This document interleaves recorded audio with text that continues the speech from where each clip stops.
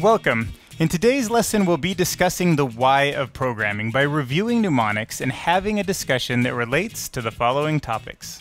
We're going to start by talking about first-class functions. We're going to define what it means to be first-class in the sense of a function. Then we're going to talk about nesting functions. We're going to talk about what the syntax looks like to do that. We're also going to talk about an important concept called closure. We're going to talk about what it is and why it's so important to understand our environmental boundaries. So remember, the average freight train is about 1 to 1.25 miles long. That's 90 to 120 rail cars. Now our first mnemonic is going to be a first-class seat on a luxury airplane, and this represents the topic of a first-class function. And the reason why I thought it made a good mnemonic is when you're a first-class passenger in an airplane, they treat you well. You can do, for the most part, whatever you want. When you're a first-class function, you're not limited like regular functions. You can do everything that a Python object can do. Okay, so what is a first-class function more programmatically? Well, a first-class function is a function, like the same ones that we've looked at before, except you can think of it more as a contained object, because it is an object in Python. And that means it can do all sorts of things normal functions cannot. It can be passed into another function as an argument, for example. It can be stored inside of a variable, and it can even be returned from another function. A function can be a return from another function. So you can do a lot of cool things, and these are all tools we can use to build more complex and more interesting programs.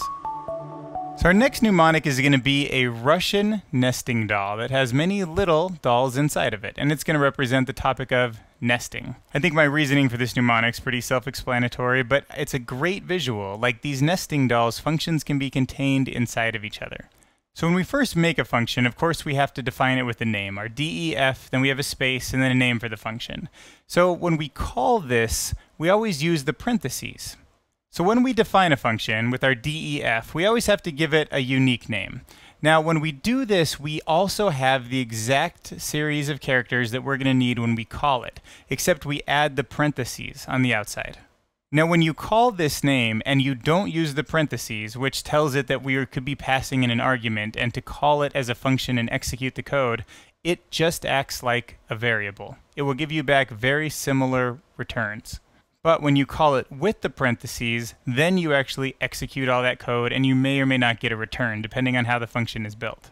So when we're talking about nesting a function, we're talking about having both the definition, the logic inside the definition, and the call all nested inside of a function. So we have a function, and where its logic is, we're defining another function and calling that function, and we can continue down that rabbit hole, but essentially the whole thing is packaged inside. Our next mnemonic is one of my favorite to imagine. It's the Apollo 11 space capsule, and it represents the topic of closure. And I chose this as the mnemonic because it's a tricky thing to actually visualize in a real way, because it's like taking a package, but then when you close the package, the entire environment around it goes in there with it. Almost like when you close the package, it all like sucks in. So you could imagine in a sense that if you had a piece of Tupperware, which would represent our function in this case, and it was inside of the space capsule, the Apollo 11, and you wanted to deliver this Tupperware to somebody, you couldn't take it out. You would have to deliver the entire environment. I think of this space capsule as grabbing a piece of Earth's environment, like where we have oxygen and things that are more conducive for humans, and then we take the capsule into space and we stay inside that capsule. That's the environment that we're kind of in. So it would be like giving that Tupperware to somebody and having to include the entire environment around it. So a little bit abstract, but it means that what's in the package when you open it has a reference to everything else that was outside of it when the package was closed. It's like taking a snapshot and then putting it all in the package with it, or maybe delivering the entire environment along with the package to somebody. So what's closure programmatically speaking? Well, closure is when we package a function together with a snapshot of all of the variables that it has around it in its environment, its scope. So imagine you have opened up like a brand new Jupyter notebook, and then you make a variable, and then you make a function. Now that variable is outside of the function, so things inside the function won't have access to it. But if you were to put closure around your function, it can check anything in the area around it. That stuff's all packaged together. So when we're talking about closure, we're not necessarily saying that those variables are inside the function, but we have access to them because the function, when it's packaged, is capturing those variables through the closure's reference to them, even when the function invoked is outside of their scope. So our next mnemonic might be one that not everyone's familiar with, so I'm going to explain, but it's Rick's microverse battery from the TV show Rick and Morty, and it's going to represent the topic of a decorator. Now, normally I like to make mnemonics something that we're all familiar with, and I know not everybody's as big of a Rick and Morty fan as I am, so let me just explain this to you, because it's really the best analogy I could think of. So, in Rick and Morty, there's a TV show where there's this guy Rick, and he's like a kind of mad scientist, super genius. And he creates an entire universe that's inside of a box, about the size of a car battery. Also, if you've seen Men in Black, and you know that little marble that has like an entire universe inside of it with planets and civilizations and all that stuff, it's kind of the same concept. Now, that box is self-containing a civilization. There's a planet with people on it, or aliens, and they're in there creating energy. They have a society, the society uses energy, and it creates energy. So he's taking some of this energy out of the box, and then he's powering his car with it. So it's his car battery. It gives him tremendous power because he has an entire civilization in there that's working and living and adapting and growing, and all of that energy is powering the car. So the way to think about these decorators as a mnemonic is the function is this box, this battery that has a whole universe in it and all these people. It does all these things. It doesn't matter how complicated it is. Billions of stars, not a problem. Trillions of stars, not a problem. It all fits inside this box. That's your function. Now, a decorator is like one more thing that you add on top of it. Decorators usually aren't terribly complicated.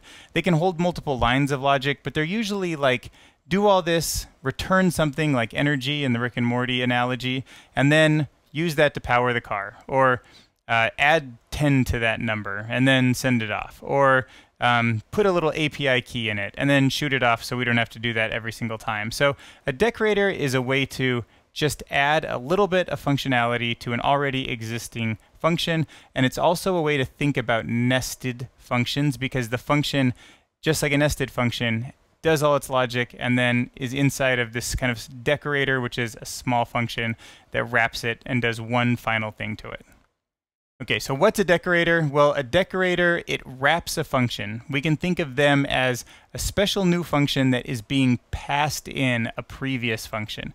It accepts another function as its argument, and then it does one more layer of processing. However, there's one big caveat to this. Now, the syntax doesn't look like a normal function. You would think of a function being passed into a function as, you know, the DEF, the name, the open close parentheses, and the colon, and then the name of the function being passed in. But in this case, we do have a normal function created, but when we're calling it, all we need to use is the @ symbol right above where the function definition is. So that's something to look for in the next video. The examples will help a lot with that. And it's nice because this @ sign symbolizes to Python that you want to alter the code after it's executed. So just by putting the @ symbol and then the name to your decorator function, Python knows, take the return and then pass it into this other decorator function to get the modified result. And the cool thing is, because we now know about closure, this new decorator function also has read access to the outer environment variables that it was packaged with, even though they were inside of the inner function. So that's just one more thing to think about as we start stacking all this together and creating amazing code. Now, first mnemonic was on a luxury airplane, a first-class seat, and it represented a first-class function. We learned that first-class functions are functions in Python, all of them, because they're all objects, and they come with the powers of objects, being able to be passed into each other, nested inside of functions. Functions inside of functions are a possibility with these first-class functions. And then our next mnemonic was a set of Russian nesting dolls, and this represented the topic of nesting functions. And then we talked about the way you might want to pass these things in when you're nesting functions. We talked about how a function, when it's written without the parentheses, is going to be treated just like a variable. And then when it is given the parentheses at the end, then it's going to run like a function and execute that code and give you your return. Our next mnemonic was the Apollo 11 space capsule, and it represented the topic of closure. So we touched on closure, which is a really fascinating topic where we think about the thing that we package, the function that we package, as being able to take a snapshot of all the variables around it and bring those into the environment, as if you opened a package and it actually brought the entire room that it was in. So if you imagine you opened a time capsule from 1950s, and then all of a sudden you looked around and it was 1950, and all of the things that in the room were somehow around you. So that's the way to think about that. And then finally we learned about Rick's microverse battery and how it represents the topic of a decorator. Now the first thing we might have learned in this section was what Rick's microverse battery even was, if you're not a Rick and Morty fan. But once we got past that, we learned that decorators wrap a function. They add one more layer of logic to a function. And we learned that they have a special syntax that's easily identifiable when you look at Python code with the @ sign. So now let's pull up our trusty Jupyter notebook and start looking at examples of these ideas expressed in code. Subscribe to our Mnemonic Academy YouTube channel for daily uploads that will help you learn amazing concepts through effortless associations.